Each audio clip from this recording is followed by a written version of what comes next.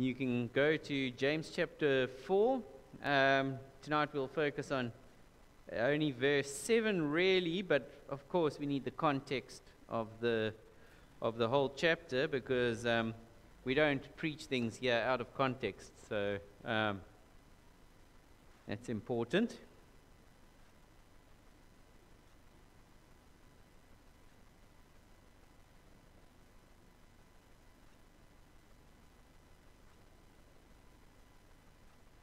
Let me read the first 10 verses, starting in verse 1 of James chapter 4. What causes quarrels and what causes fights among you? Is it not this, that your passions are at war within you? You desire and do not have, so you murder. You covet and cannot obtain, so you fight and quarrel. You do not have because you do not ask. You ask and do not receive, because you ask wrongly to spend it on your passions. You adulterous people, do you not know that friendship with the world is enmity with God? Therefore, whoever wishes to be a friend of the world makes himself an enemy of God. Or do you suppose it is to no purpose that the Scripture says, He yearns jealously over the Spirit that He has made to dwell in us? But He gives more grace. Therefore it says, God opposes the proud, but gives grace to the humble. Submit yourselves to the Lord.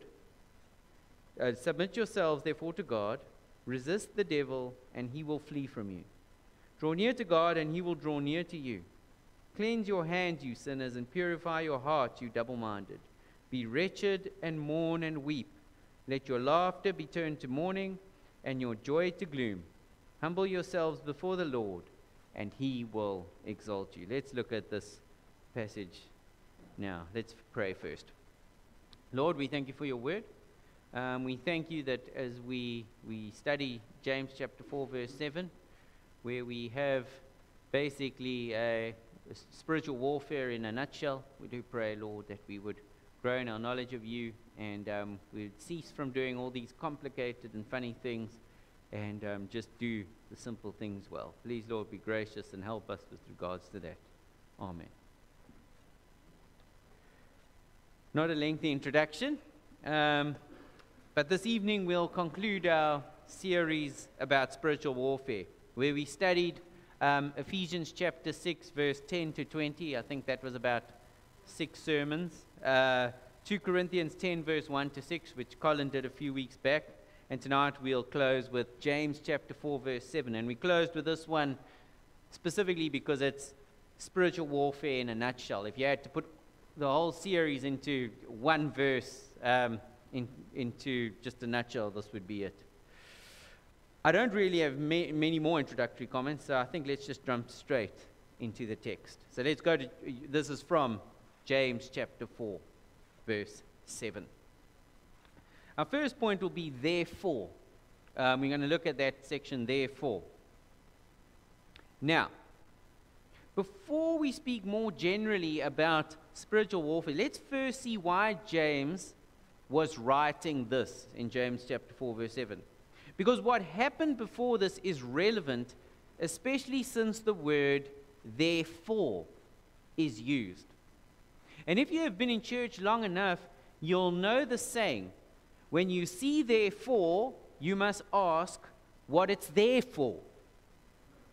The presence of the word indicates that what was spoken about before will result in what will be spoken of afterwards. Or it may describe what the correct response is to what was discussed before, as is the case in this passage. It appears there was one major problem, according to James 4 verse 1 to 6, that James was addressing. And James chapter 4 verse 7 provides for us the biblical response to the problem. Let's quickly observe what this problem was by briefly studying James chapter 4 verse 1 to 6. It's a very brief overview of this. In verses 1 to 2 of James chapter 4, we see that there was a conflict between the Christians, or at least professing Christians, in the churches that James was writing to. The letter of James wasn't written to a particular church, most likely, but rather a particular group of Christians scattered around the Roman Empire. Most likely Jewish Christians. And if you want to see something to back that up, you just need to see James chapter 1, verse 1. And another section is in James chapter 5, verse 4. There's a word used, Sabaoth. But in some translations, it might be translated Lord of Hosts. And that's a word with a particular Jewish flavor to it. So this is a book with also a lot of Jewish sayings. So it was written most likely primarily to Jewish Christians. James told these professing believers that the source of their conflict, they were having conflict, but the source of their conflict wasn't a desire to please God, but rather a desire to fulfill the lusts of their own hearts. And somebody else getting in the way of that. This led to the parties involved fighting each other, as opposed to running to the Lord for the solution in prayer. In verse 3, though, we see that some of those involved in this conflict, they did pray. But there was a problem with their prayers. Even though they prayed, they weren't praying for God's glory, but rather that they would have their lusts fulfilled. Warren Wiersbe, probably my favorite commentator, illustrated this wonderfully when he described a woman who prayed for the salvation of her husband. Now, that's a good thing. While recognizing that her motives were tainted because she prayed this from a desire to see him become a nicer person and to become easier to live with, as opposed to wanting to see him serve Jesus or find deliverance from eternal damnation. In verse 4, we see James describe this mindset. What's the mindset? The selfish mindset. Why is there conflict? I want something, you're not giving it to me. Why am I praying? Because I want something and you're not, and it's for my selfish desires. He describes this mindset as worldliness. Worldliness isn't rap or punk rock music. Although some of the messages that come from such music can be worldly, but you can get that same message from all music. Probably some opera as well. But rather, worldliness is when we place our desires above the desires of God. Basically, what happens when somebody worships themselves as opposed to God. In verse 5, we see that God didn't create us to worship ourselves, but He created us to worship Him. And you know what? When we don't, He gets jealous with a righteous jealousy. When we worship anyone but Him, just consider the first commandment in Exodus 20. Now, I remember back in the day a poster at Rhema Church in Johannesburg, which was profound, even though not many profound things came out of Rhema. I would drive past it coming back from seminary, and I'd think, how can Rhema make such a profound statement? It read, worship something bigger than yourself. Worship something bigger than yourself. Showing that even Rhema, a church that often preaches a lot of self-love, they can recognize self-worship. Worldliness tells us to put our desires first, when in reality, what the Bible teaches, we are to put God's desires first. In verse 6, James uses another word to describe this worldliness. What is that word? Pride. And we are told that God will oppose the proud and be gracious to the humble. Pride describes when someone has too high an estimation of themselves, or when someone thinks about themselves too much. See the word that keeps coming out? Self, self, self. This could describe the woman who's always referring to herself as a queen. This could describe the man who always thinks that he's the best at everything, the expert. Or the person who's always going on about how bad they are. Meaning they are still always thinking about themselves. They're still always thinking about how bad they are. And secretly fishing for compliments. Now, I'm not the biggest fan of Tim Keller. I wasn't particularly impressed by his book, The Prodigal God. Can't say anything negative about it, but wasn't that impressed. But I did read something very profound from him once, and I recommend it. I actually might read it tomorrow morning. It's a short booklet. It's about 30 pages. It's fantastic. It was lying on Barry's desk, and I said, "Can I have it?" And he gave it to me. It's called The Freedom of Self-Forgetfulness.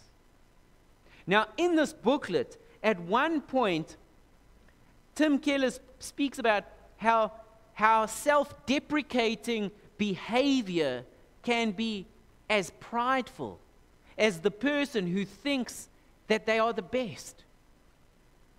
We are called to be self-forgetful, not self-deprecating. We as Reformed believers can sometimes carry on about how sinful we are all the time. And you know what? We are. We don't even realize how sinful we are. As bad as you think you are, you're worse. But you know what? Focusing on your sinfulness 24/7, as opposed to the person of Christ, can quickly become a very self-centered exercise we need to be aware of. So in summary, James 4 verse 1 to 6 is describing worldliness, self-worship, and a prideful heart to us, which are all ultimately the same thing. Just listen to this description of worldliness in 1 John 2 verse 16, and you'll see all these elements in it as we close off this section of the sermon. For all that is in the world, in other words, friendship with the world in the text we're looking at today, the desires of the flesh. What caused the conflicts? The desires of the flesh, the desires of our heart, and the desires of the eyes, and the pride of life, which our text today, verse 6 of James chapter 4 says, which God opposes, the pride of life, is not from the Father, but where is it from? It's from the world. In James 4 verse 7, we'll observe the solution to the problem. Let's just call this problem worldliness for the rest of the sermon. The source of the problem, we're going to take a look at that, and the promised outcome for every Christian that obeys the command given here in James 4 verse 7. Let's now continue studying James 4 verse 7 under our second heading, and this is also directly from the passage. Step 1, submit yourselves to God. Submit yourselves to God. What's step 1 in spiritual warfare? Submitting ourselves to God. This no doubt describes a Christian, somebody that submits to Jesus. Someone who has Jesus as both their Savior because they have trusted Him to save them from their deserved punishment, and Lord because they now care more about what He desires than what they desire. Now, in the context of our series on spiritual warfare, two things need to be mentioned. Firstly, that a Christian can't be demon-possessed. A Christian can't be demon-possessed. Many Christians believe that it's possible for a Christian to be demon-possessed, which is clearly incorrect based on Matthew 12, verse 28 to 29. You can go there now if you'd like. the Luke 11 passage, I decided to read it this morning just to compare the passages, and in hindsight, I was like, oh man, that passage is even better at explaining it. But it's the same passage, they're parallel passages. But go to Matthew 12, verse 28 to 29. Now, question before we read this. How can an evil spiritual force dwell and dominate the same domain as the Holy Spirit, who despises sin and evil? Now, Jesus uses the illustration of a strong man, representing a demon, or the idea of the kingdom of Satan reigning. So Jesus uses the illustration of a strong man that was living in a house, representing the heart of a person, and in this case, a demon-possessed person. So, a person with a demon within them, who was bound up, the strong man was bound up by a stronger man. Who's the stronger man? The stronger man is the Holy Spirit. Who, what does he do? He ushers in the kingdom of God, so that he can now do as he pleases in that house. Producing what? He produces righteousness as opposed to evil. Meaning that when the Holy Spirit takes residence in this house, in other words, lives within this believer, no weaker man's going to kick him out. Because the Holy Spirit is God, with no limit to his power. And you know what? He is the strongest man. This is clear evidence that a Christian can't be demon-possessed, because a demon can't wrestle power away from God himself.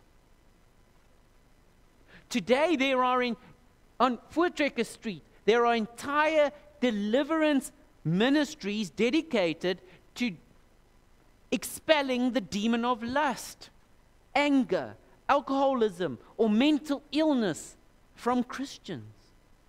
And it's based on this idea that there's something living within them that can cause them to behave in a way that they don't want to.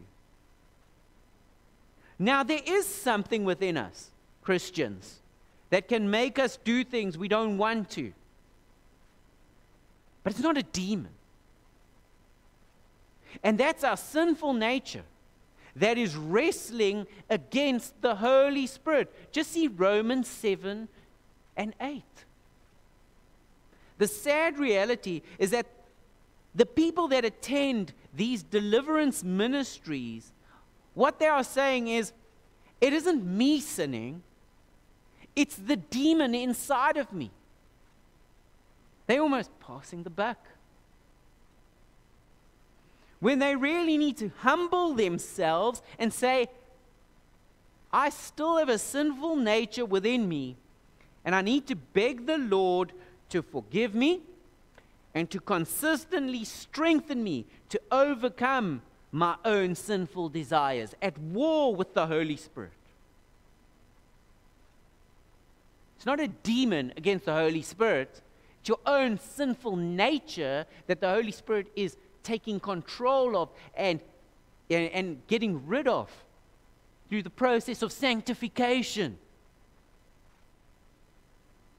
You can have victory over Satan, but that requires you to take ownership of your sinful actions.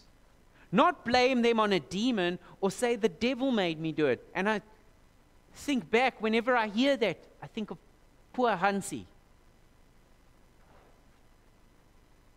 We need to stop blaming, take ownership of our sin, and beg God to save us from our deserved judgment. If you've never taken ownership of your sins, then you need to beg God to save you from judgment. I don't need to, and many here don't need to. They might need to say, Lord, please forgive me.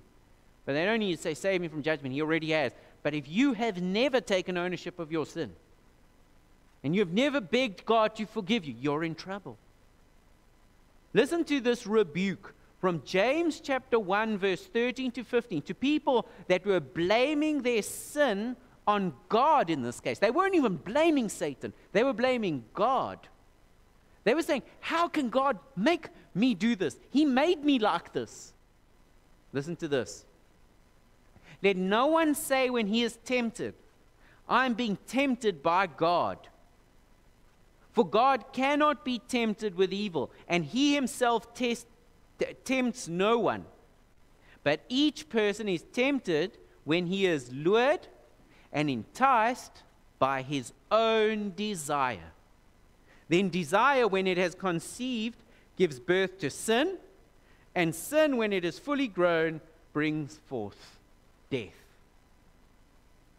Stop using God or the devil as an excuse for your sin or your circumstances. And instead, according to James 4, verse 8 to 10, the verses that follow James chapter 4, verse 7, says, draw near to God and he will draw near to you. This is what it looks like to submit to God. Draw near to God and he'll draw near to you. Cleanse your hands, you sinners, and purify your hearts, you double-minded. Be wretched and mourn and weep.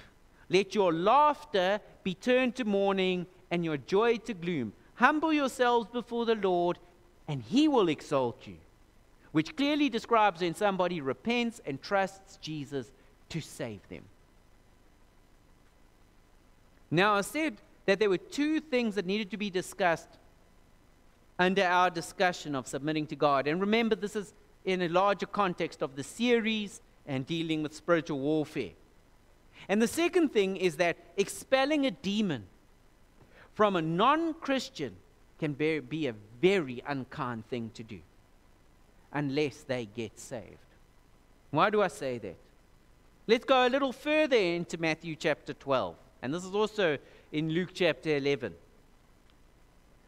And this is in the context of Jesus have a back and forth about demon possession and the Pharisees claiming that he uses the power of Beelzebub to expel the demons. And then Jesus says, so if I use Beelzebub to expel demons, what do you use?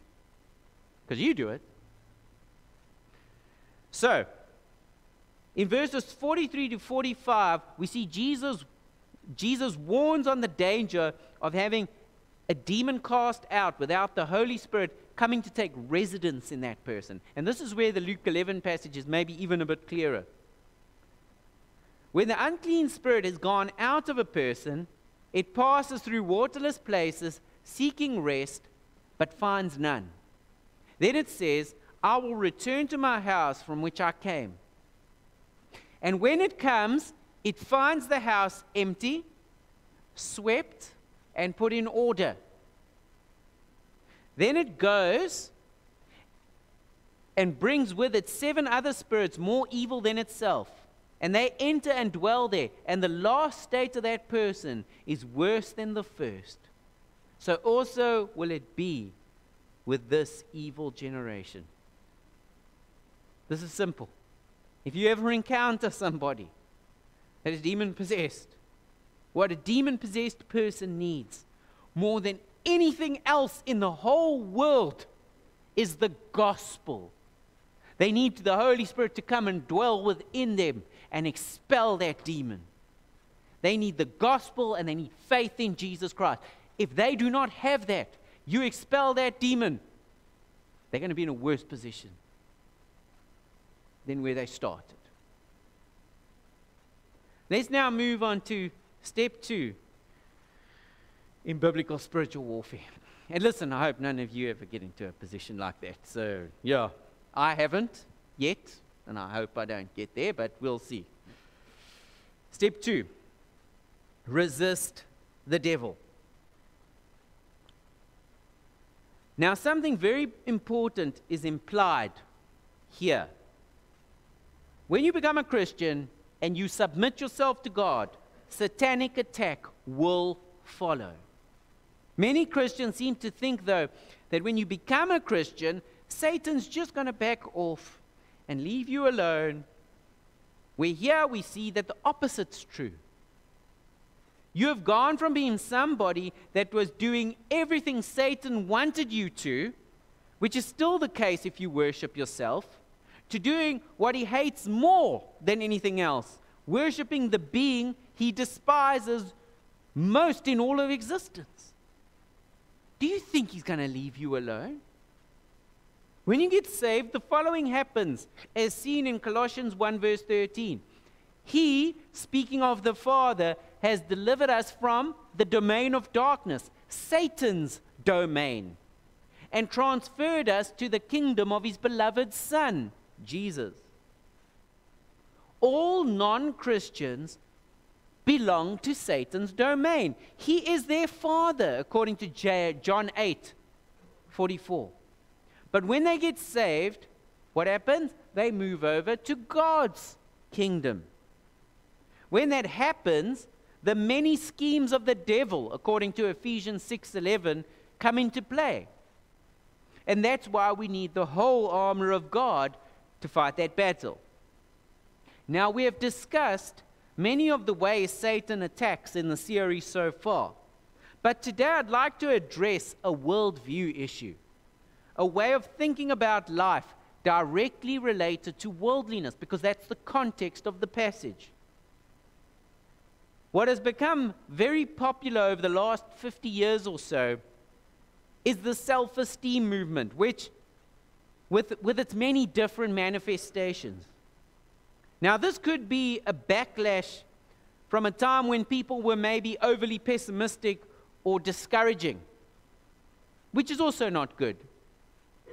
But today it has become common for advertisers, psychologists, family members, etc., to say things like, you know what, you need to love yourself more. Or, you are a king or a queen. That man's not good enough for you, or that woman's not good enough for you. You only deserve the best. We live in a world that wants us to think more highly of ourselves, not less highly. A world that wants us to worship ourselves. I often hear people describe others that they don't like as narcissists. I hear this a lot. And it may mean something very specific from a psychological perspective, but most people, if you ask them, wouldn't be able to define what a narcissist is. What they mean, overwhelmingly most of the time, is that they think the person they don't like, they have an issue with, that this person is selfish. And their definition of selfish is when somebody refuses to give them what they want, which the accuser is often guilty, when the accuser is actually more guilty sometimes of the sort of turmoil and the back and forth, and I want this and you're not giving it to me, is that we see in James chapter 4 verse 1 to 2. Now, what is narcissism? Where does it come from? Narcissus is a character from Greek mythology that was in love with himself. And he killed himself because he couldn't physically be with himself, because he was looking at his reflection in a river. A river nymph he avenged was, he's so beautiful, he must look at himself in the river. So he stared at himself in the mirror, not in the mirror, in the river. They didn't have mirrors back in those days. And he fell in love with himself. And he looked at himself and he thought, sure, I'm beautiful. And he just wanted to be with himself, and he couldn't. All he could see was his reflection. And he killed himself. It's actually a very good illustration for the destructive nature of too much self-love. If we define narcissism as somebody that's in love with themselves, do you know what the sad reality is? Is that we'd have to admit that every person that walks this earth is a narcissist, to a lesser or greater degree. And perhaps we should be less concerned about the narcissism in other people and more concerned with our own narcissism. I'm a narcissist. And everyone sitting in here is a narcissist. We all have too much love for ourselves. Satan wants you to love yourself more and to worship yourself. In Genesis 3 verse 5, we see Satan tempting Eve to sin with the lion. He doesn't go, worship me. He goes, for God knows that when you eat of it, your eyes will be open and you will be like God. You, knowing good and evil. If you'd like to watch a disturbing but very insightful documentary on the topic of music, it's a Christian documentary. But the nature of it being a music documentary, there's a slightly disturbing aspect to it. Because of the subject matter. Not because it's explicit. It's not explicit at all. It's a very good documentary, and it's well made, and it's made with good theology. Although it's not for children. It was made around 2004. And it's a bit outdated, although the biblical principles are very sound. It's a documentary called Hell's Bells 2. It's on YouTube, and it's about 6 hours long if you've got the time in your life to watch that. It's made by the same guys that made another very good documentary called Amazing Grace, A History and Theology of Calvinism, which is very good as well. It's so you get the idea. They have a theology consistent with the theology of this church. Now, in this documentary, they examine the effects of music and its messages. And in the final portion of this documentary,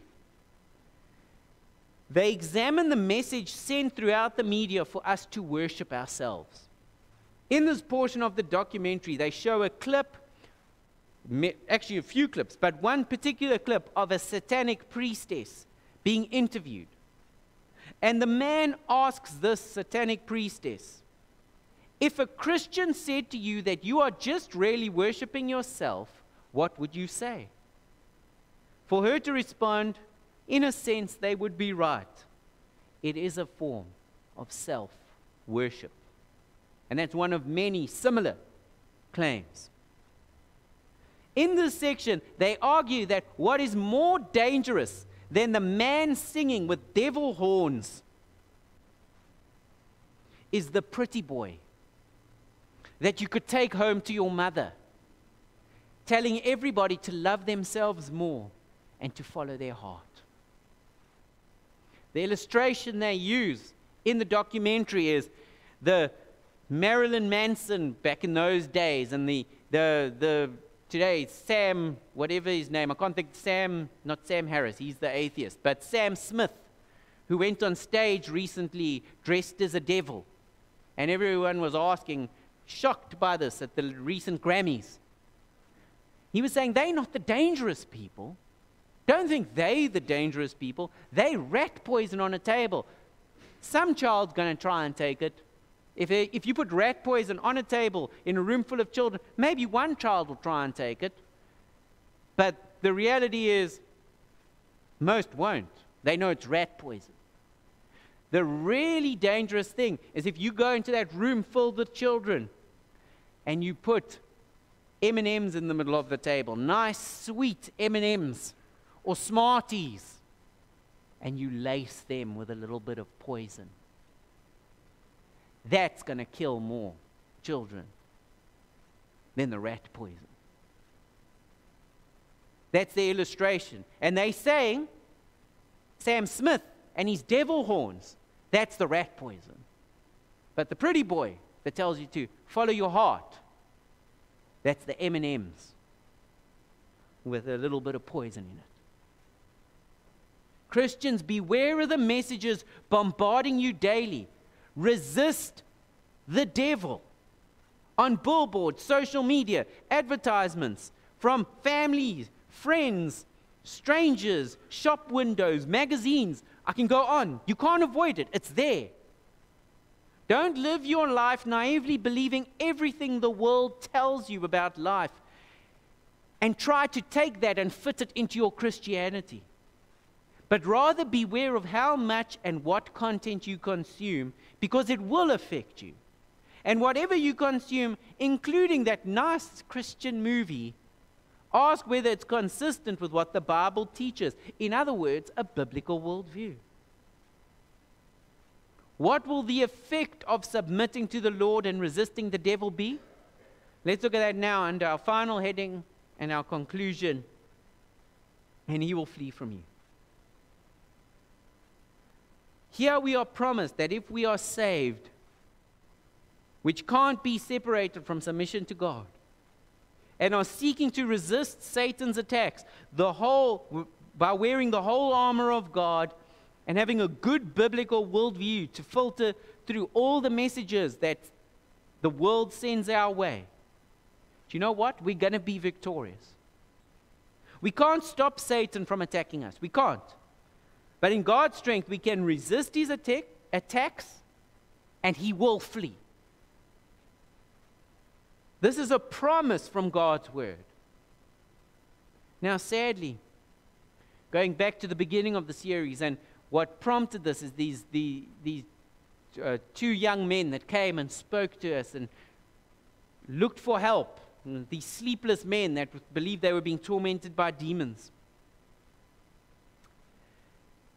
When we told them that this is the solution to their problem, that they could stand up to Satan's attacks, but only if they submitted to God, to Christ, which included them coming here to the church here, because they weren't a part of the church. We told them, come here, be a part of us. You need to be with other Christians. You can't fight this battle alone. Do you know what they did? They were scared. They were running scared. And my heart breaks for these guys. They chose to keep hiding and running from Satan. Often saying that the attacks grew more intense when they actually came here. When we told them, it made sense that Satan attacks more aggressively when you're doing the right thing, using this text, because they only attacks when we do the right things. They actually became discouraged. They didn't come to us to hear that they needed to fight, but we're hoping that they could sit by passively while we fought on their behalf. They were looking for us to do a quick exorcism, a deliverance ministry. That's why they phoned. And even when we said to them that the Bible promises victory to those who resist, they wouldn't believe it. If anyone can relate to these two men, or even if these two men are perhaps listening online, I told them about the series, and I still care for them very much. Please stop running away and hiding, and instead run to the cross, to God's community, even if Satan attacks you for this, and continue to obey God's word, even when it hurts. And please be motivated by the promise that God will make Satan flee if you continue to resist. Let's pray. Lord, we just want to thank you that spiritual warfare really isn't that complicated. We just need a relationship with you. We know that the enemy will come after us, but our big brother is bigger than he is. And we can resist him. And Lord, he will eventually flee. Please be gracious. Please help people to read these kind of texts, to believe them, to believe the promises of God. Please save many who are feeling tormented and haven't turned to you for the salvation of their soul. Please, Lord, be gracious to them. Please cause many, Lord, who are guilty of worshiping themselves, and cause them to repent of that and to turn to you. Please be gracious, Lord. You can do these things. And, Lord, please help us as believers to grow in our knowledge of you on a daily basis, so that even when Satan attacks us with these worldly ideas on a daily basis, that we would not succumb to them. Please be gracious. Amen.